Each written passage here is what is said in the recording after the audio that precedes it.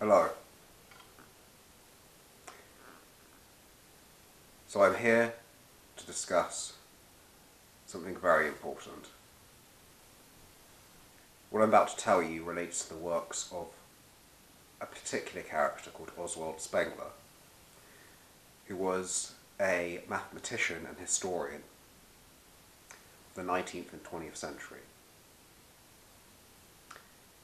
He had the theory of splitting up civilizations into epochs and how they all have their cycles. Their spring, their summer, their autumn and their winter. Their rise, their peak and their decline.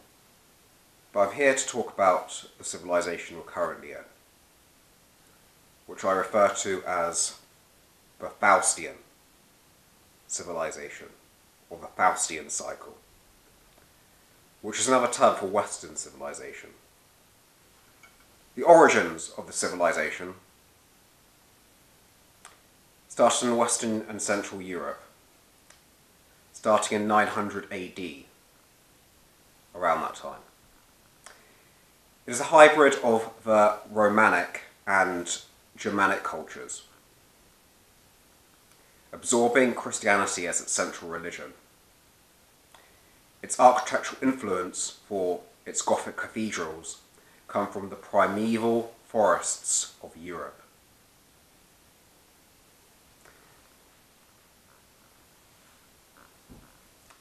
It is derived from the character Faust in Germanic folklore, who makes a pact with the devil to gain knowledge, power, and worldly pleasure.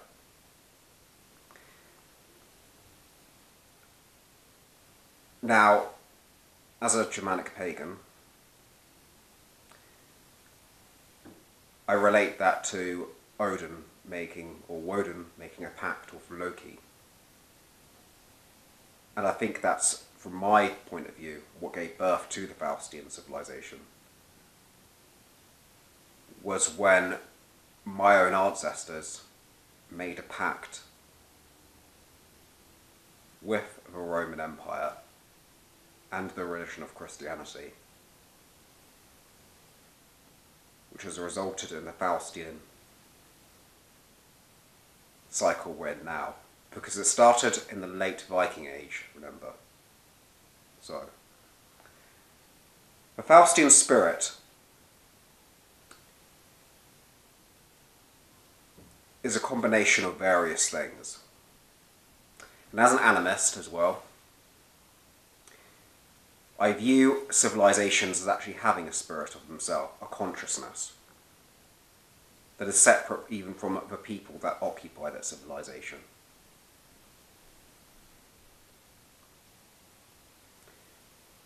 They have their own unique personality, in a sense, if you want to put it that way. So, the Faustian spirit is one of infinite striving, driven by a relentless pursuit of knowledge and power and expansion through sheer will.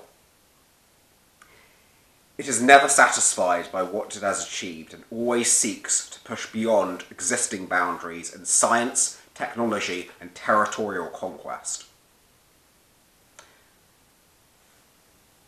And there is an infinite striving to it. I mean, if you look at the Western powers of colonial Europe, they've just basically conquered the entire world, pretty much. They've spread their influence over the entire world. Only probably the Magian, which I'll get into another video, Islamic civilization has given another alternative to. But it's driven by this just wanting to know absolutely everything about everything. And wanting to record absolutely every single thing down. I mean, no other civilization has been like this. I mean, not to the extent, at least. I mean, if you can see in the shelves behind me, there's loads of books, for example. The idea of basically wanting to record absolutely everything down in pages and pages of thousands and millions of books. That's not something other previous civilizations did. They did record things down, but not to the extent that they didn't have that thirst to know absolutely everything about the whole entire universe. So the other point is individualism. Values the individual and his or her unique talents and abilities. It encourages the pursuit of ambition and individual greatness, often at the expense of collective well-being. And if you look at this is very interesting, because other civilizations, other cultures don't value individualism in the same way this civilization does. It really kind of, if you look at the timeline specifically of it, it basically pinpoints out loads of different individuals and their achievements and how they've contributed to that, basically, society, rather than from a collective point of view, if you know what I mean. And also, it has basically the only civilization that has basically values individual rights in its government. That the fact that we've actually legislated individual rights and freedoms into actually government itself. This did not really exist in other civilizations. Not as other civilizations and cultures have been far more collectivist and about basically what one can do for one's group or one's tribe, more than basically championing individuals as like as great and magnificent, and putting them up on a pedestal, for example. The other point is disenchantment of the world. The Faustian spirit seeks to control and understand the world through rational inquiry and scientific investigation. This leads to gradual loss of the sense of mystery and wonder that characterize earlier cultures, as well as a growing sense of alienation from nature. And yes, if you look at the civilization, particularly in the last 500 years, and especially the last 250 years, we have basically gone to a very more rational way of seeing the world. This kind of, particularly due to things like reductionism, and this whole idea of, scientism, which is basically developed heavily. This disenchantment, we no longer have this mystery anymore, because we've rationalized we try to rationalize absolutely everything, and when you do that, well, then you're actually missing part of that human experience, which has been there for basically throughout pretty much the whole of human history up until very recently. And this leads us from an alienation of nature, because we've developed so much technology now, so much shielding off from nature itself, or we can actually almost escape reality, in a sense. And,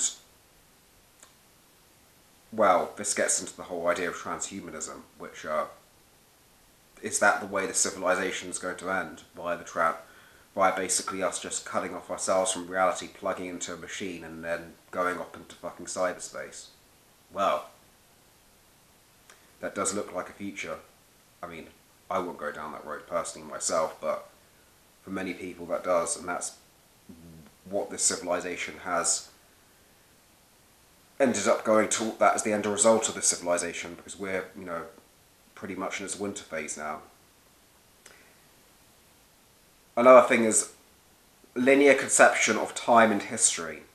Unlike other cultures that view time as cyclical, the Faustian spirit sees history as a linear progression, building upon the achievements of its predecessors. The belief in progress and perfectibility of human society is a defining feature of Western civilization. So yes, you can weave, in the Faustian civilization, we have recorded history linearly, and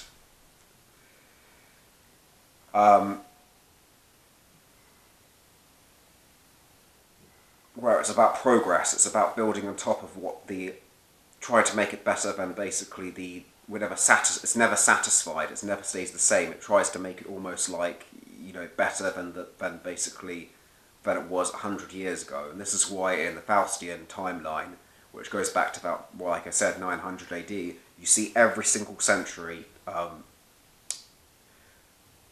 is very different from the last one. There's always a change in culture, there's always a change in the architecture, the fashion sense, the aesthetic, the way of actually perceiving things, the way of thinking about things, the way of conceptualizing things. And so, in the art also, you can see this, which is very unique art to anywhere else. It's this almost staring off into the infinite. If you look at basically the old Renaissance paintings and right up to the 1900s, the oil painting was the 1900s, you'll see that there's almost this emphasis on what's in the distance as well as what's right in front of you.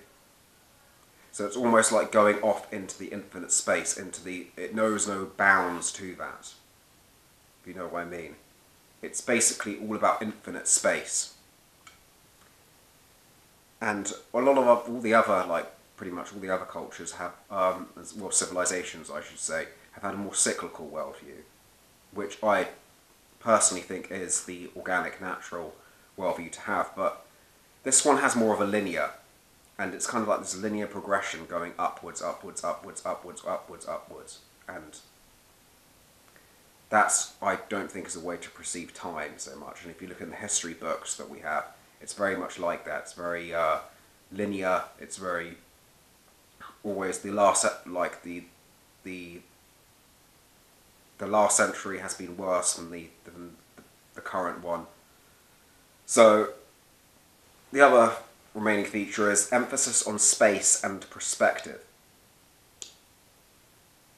The Faustian spirit is fascinated by space and distant horizons. This is reflected in the development of linear perspective in Western art, as well as the drive to explore and conquer new territory. Like I said before, the art is an emphasis on this. It's the whole idea of the infinite space. Like I was saying about the paintings, of Renaissance stuff right up into the 1900s. It's very much like that. It's very, that view into the whole. There's no limit to it. There's the seeing off right into the distance. And if you look at like classical music, for example, of the 1600s right up to the 1700s, 1800s, and beyond, it's basically just that expansion of sound, that kind of filling up the whole entire room, of basically just sound and going off everywhere and into, and it's that drive to like conquer new territory. The fact that basically the civilization has conquered the entire world to the point now where it just wants to go out into space, literally space. Wants to go and conquer other planets, for example. This is the idea of the Faustian. This is not like any other civilization that has existed before. This is what makes it unique. And the reason why I'm talking about this now is because this is the current one we're in, and we need to kind of reflect upon this.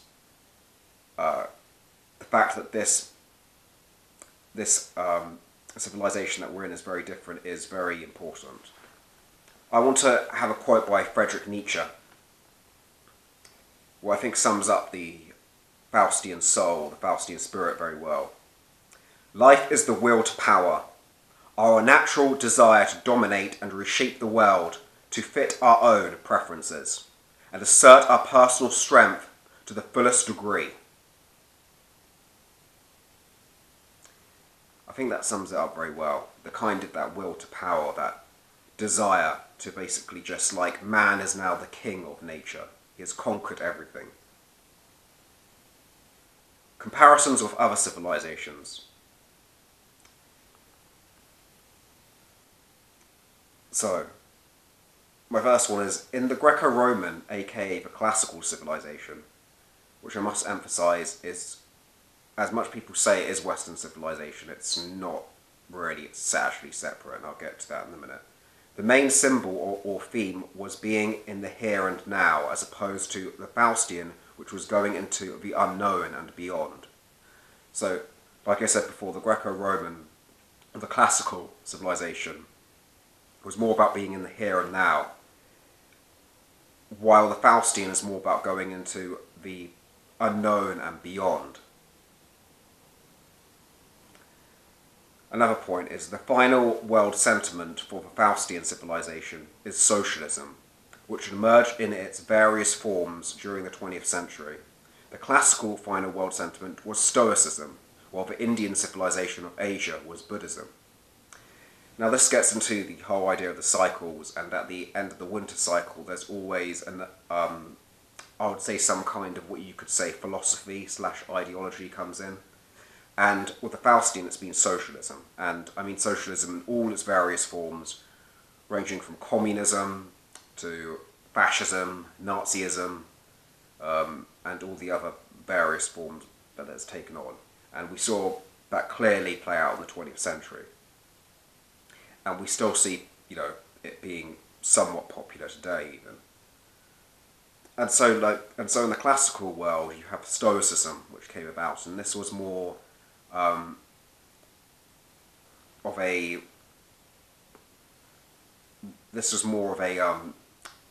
like I said, it was kind of like a more rationalistic way of looking at things for its civilization. And I think there's personally some good points of Stoicism. I won't emphasise on why I think that is, but it's basically kind of like about like knowing your own duty, taking your own responsibility of yourself. And then in the Indian civilization of Asia there was Buddhism, which was very actually atheistic. Atheistic in the sense that they did not regard deities as real at all. And it was very much to go through suffering to basically, to eventually then escape to transcend oneself into samsara. So my next point is, the Enlightenment era for each civilization was brought about in the Faustian by Rousseau, the classical by Socrates, and the Indian by Buddha. So there's the Enlightenment era, the more what I would personally call going into the more rationalistic way of looking at things, because when the civilization started, it was more the irrational. It was the art, it was the religion that basically brought it into being. And then basically when it was starting to go in decline, the rational came in, because that's basically, the civilization has completely built itself up, where you can basically then, let's look at this from, put more, you could say, reason into this, and more logical ways of thinking came about, and rationality came about, like I said.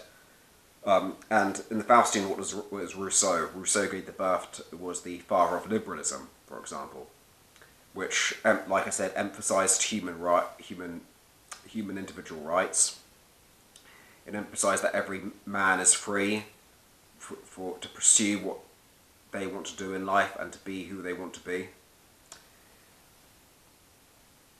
And it basically gave us knowledge about when the state goes too far in its tyranny. And it was very much like it gave rise to the French Revolution, which basically dismantled the monarchies across the civilization itself. And the classical was Socrates, who, probably did similar for his time. I think he emphasised the idea of democracy. I'm not sure. He definitely had he's definitely I think he was a student of Plato, if I'm not mistaken. And in India, the Buddha, obviously. And so I'm just making comparisons here. And now I'll get on to the other point is Atlantis is code for civilization, and there has been various civilizational Atlantean cycles throughout history. However, we are in the decline or the winter phase of our own, which is the Faustian. Yes.